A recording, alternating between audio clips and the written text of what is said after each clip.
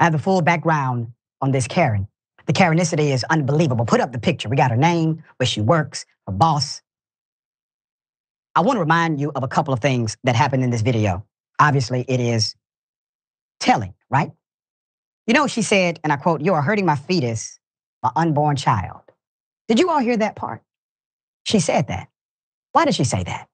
Because that bolsters her argument to do what she's attempting to do, which is theft under any other circumstance. We will call this attempted theft if the black male went up to the white female who paid for her opportunity to utilize the device and he decided to grab it and try to take it. We will call that clearly attempted theft. Several days later. But I want to make it very clear.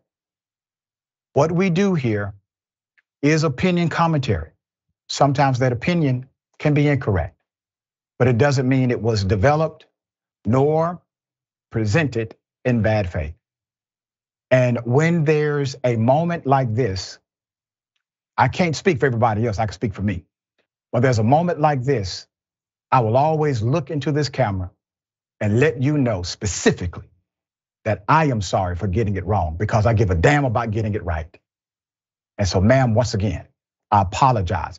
All right, guys, so I am making a video that I never thought that I would ever make in my life, which is Rashad Richey issuing a groveling apology for his premature race hustling, okay?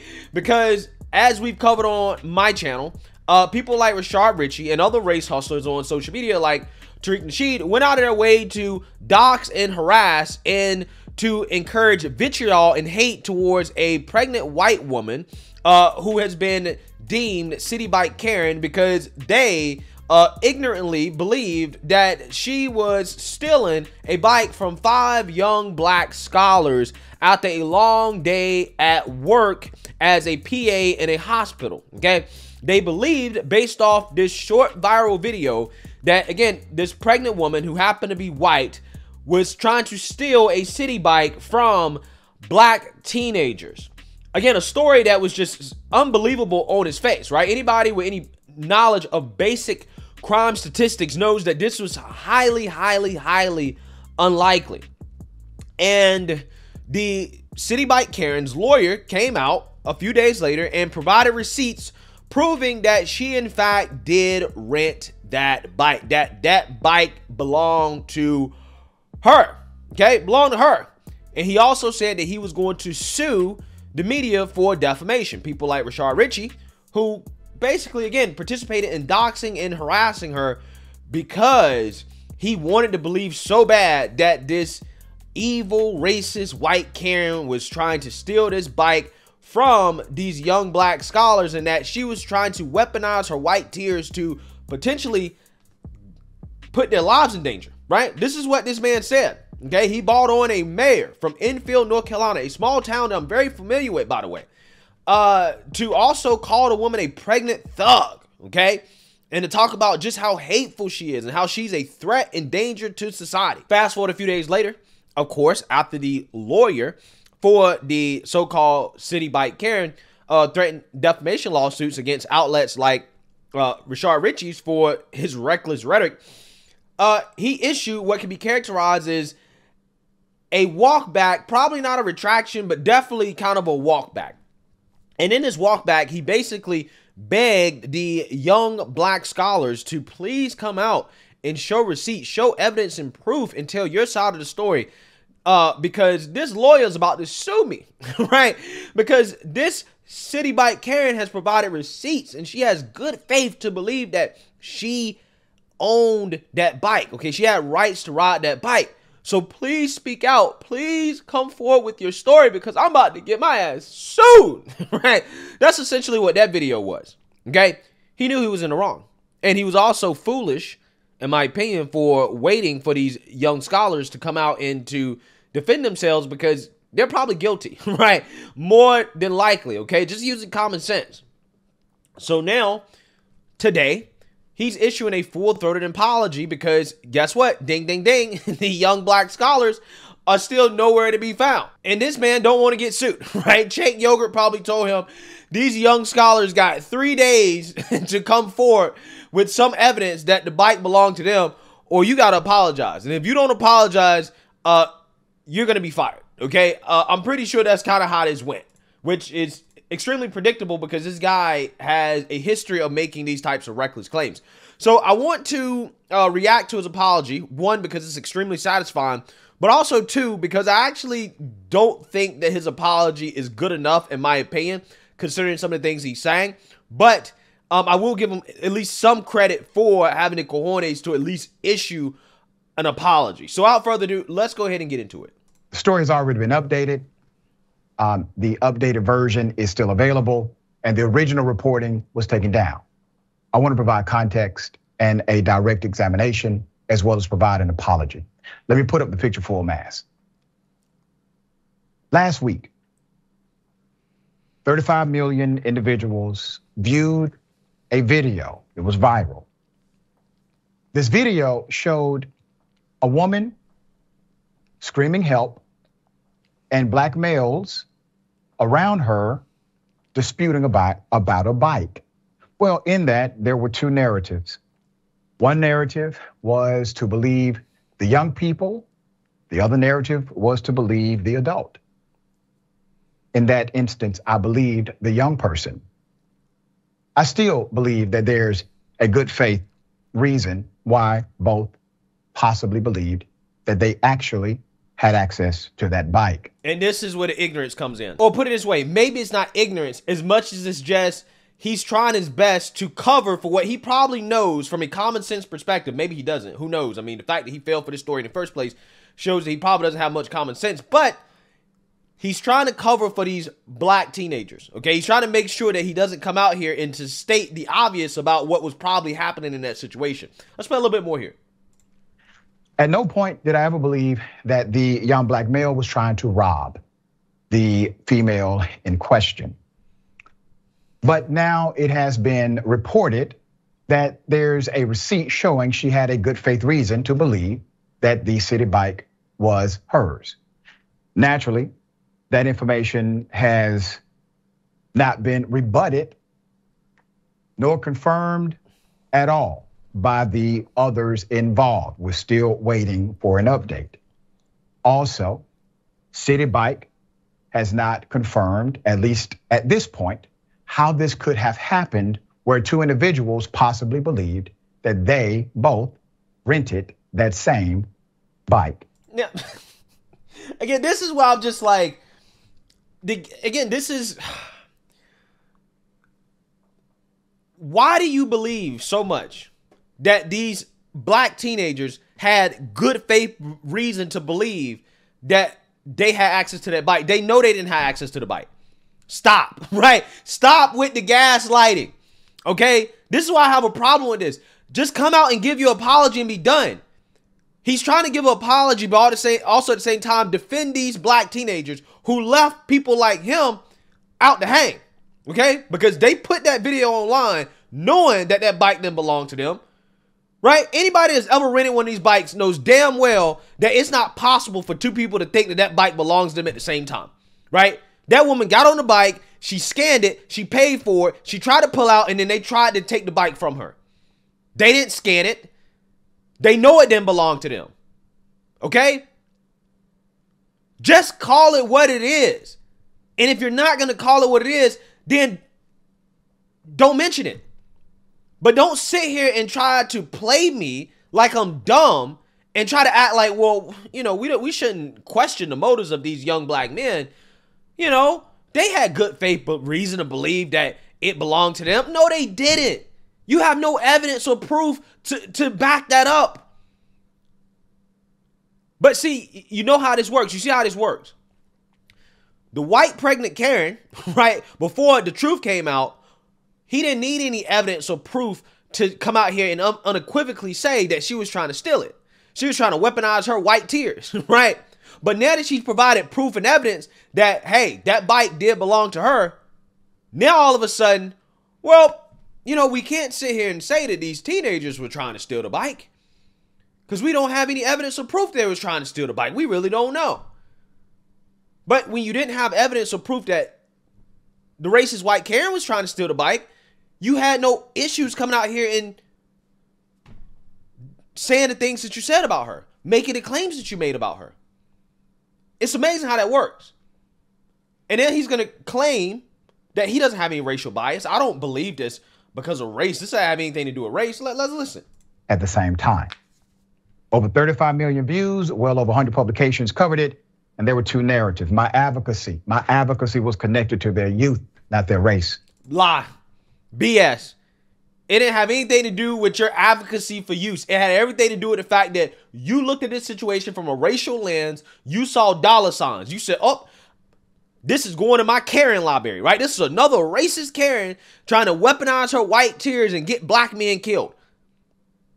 That's exactly what you saw when you saw this video. And your racial hatred blinded you. And it made you go out here and to falsely report on this story. And now you have to issue an apology that you really don't want to issue because you did not do your due diligence before coming out here and making these unequivocal claims about this woman. But see, here's the issue. Those same black teens that this man is trying so hard to defend will probably have no issues robbing him. If that's in fact what they were doing, allegedly. I don't know if that's what they were doing. They're not out here helping his case, even though he begged them, right? He begged them to come out here and to, hey, show us your receipts. Tell your side of the story. These are the most wanted black men in America right now because there's still people out here that's still holding on to this. They're still holding on to this idea that this woman stole the bike, right? That she's racist. She tried to have these young scholars killed. They're even going as far as to say that the receipts that the lawyer provided were false. They were fake. This is what they're saying. And those guys are missing in action. Where are these young black teens? Nowhere to be found. So they left you out to dry, Doc. Right? They left you out to dry. But here you are issuing a groveling apology while also at the same time still trying to defend these guys. I don't know why. Because here's the truth of the matter.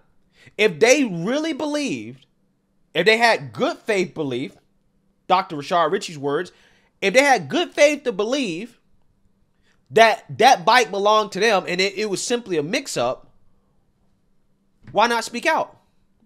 If they wasn't committing any crimes, if they didn't do anything wrong, why not speak out? It's 5 of them. You can't get in contact with any of those kids. You can't find any of those 5 kids that were there. Why not? Because if it was an honest mix-up, all they got to do is come out here and say, hey, you know what? It was a mix-up. You know, we thought we had the bike. This is the reason why we thought we had the bike. We're sorry, right? We're sorry. Please stop demonizing this woman. Yada, yada. That's what a good person would do. That's what a good young man would do. The fact that these young men haven't come out here and issued an apology to this woman for posting that video in the first place and trying to claim that she was stealing their bike or, you know, whatever, shows you that they do deserve to be demonized. They do deserve backlash because now they're being cowards. They had no issues posting this video and ruining this woman's life. But now when it comes time for them to actually provide proof and evidence that justifies them posting that video in the first place, they're nowhere to be found. But Rashad Richey wants to come out here and to try to cape for these people.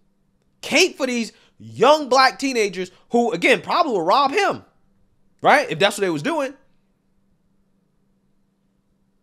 They can't even come out here and to try to tell their side of the story to say, hey, it was a mix-up. Because that would make the race hustles look better. That would clear all this stuff up. The reason why is because their intent probably was not good. They probably had ill intent. That's what common sense would lead you to believe. But again, these people are lacking that, which is why they're in this situation in the first place. There was also a statement from the hospital that called the incident disturbing. I want everyone to know that my advocacy was not in bad faith. Yes, it was. 100% in bad faith. It was in bad faith. You were trying to push a narrative because your whole channel is about basically trying to demonize and to incite hatred towards white people, more specifically white women. That's what your whole channel is about. It doesn't mean that it wasn't wrong. It doesn't mean that the youth operated in bad faith either. Possibly there's an explanation why both believed they were in fact entitled to that particular bike. There is no explanation. If there was an explanation, if it was an honest mistake, they would come out here and say, hey, it was an honest mistake. We're sorry. That would clear everything up. Why are they not doing that? Why are they nowhere to be found? Again, these are the most wanted black men in America right now. It's because they had no good faith that the bike belonged to them. It's because their intent probably was bad. It's because they were probably doing something they weren't supposed to do. And that's why you have stuff like this happening, is because you have people like this guy who continue to cape for criminals. Oh, don't demonize the youth. They're youth. This is why we have a youth problem. Because there's not enough demonization. There's not enough calling out the bad behavior. There's not enough punishment. You want to go soft on people who ain't soft on nobody else. It's crazy, man. I say that to highlight a reality here, okay? I'm a zealous advocate. I've always been a zealous advocate, will continue to be so. But I'm not Fox News. Yes, you are. When I'm presented with evidence that shows, well, at least contrary to the overall conclusion that somehow she knew she did not have access to that bike. Well, that's not true if the receipts are real. She believed she had access to the bike. So for that matter, to the woman who was in the middle of this, I submit to you my apologies as a man. Now, I do not like the fact that you screamed, help me, when you were not being robbed. Okay, so how do you know she wasn't being robbed? How do you know she wasn't being robbed? See, again, he's out here still making claims. He's trying to cape for these young kids. Oh, you weren't being robbed. How do you know she wasn't being robbed? Again, we can listen to what her lawyer is saying, but I think considering how racially charged this is, her lawyer is just trying to, at this point, help her keep her job and to make this situation go away, right? He's trying to get people to shut up about it. He ain't really trying to play the race game here and to try to go after these kids, because we all know that at that point, it now becomes, well, are they trying to demonize these young black kids? Are they trying to throw these young black kids in jail? It's a shame that we live in this type of society. But you don't know they weren't trying to rob her. You don't know. You have no clue. I still have an issue with that. And I don't like the people who are saying all over social media that these young black men were trying to rob the woman in that moment. I do not believe that's what happened. Still don't believe that's what was happening. I believe that they both believed that they had access to that city bike. Naivety, right? Again, I don't know if they was trying to rob her either, but I'm not naive enough to sit here and believe, considering the information we have now, that these black teenagers actually thought that bike belonged to them. I don't think that. Again, it could have been a prank. It could have been something else going on. They might not necessarily been trying to rob her, but I don't believe they actually really believe that bike belonged to them. I'm inclined to believe that the most benign explanation is that it was a prank that went wrong. And until we have additional information, well, that's where it's at now. But I want to make it very clear. What we do here is opinion commentary. Sometimes that opinion can be incorrect, but it doesn't mean it was developed nor presented in bad faith. And when there's a moment like this, I can't speak for everybody else, I can speak for me. When there's a moment like this, I will always look into this camera and let you know specifically that I am sorry for getting it wrong, because I give a damn about getting it right. No, you don't. If that's the case, issue an apology for the video that you still have up, that you haven't taken down, of you smearing the little league players and their parents and coaches as racist for putting stuffing in a black player's hair. Why haven't you apologized for that? Why haven't you taken that video down? Oh, well, it's because there's no threat of you being sued. So I don't want, again, see, this is why I have a problem with this. This is why I'm less inclined to believe that this is a real apology, that you actually really feel sorry, as much as you're trying to cover your ass. Because if it's something that you actually felt bad about, you would issue an apology for all the other times you've done this as well too.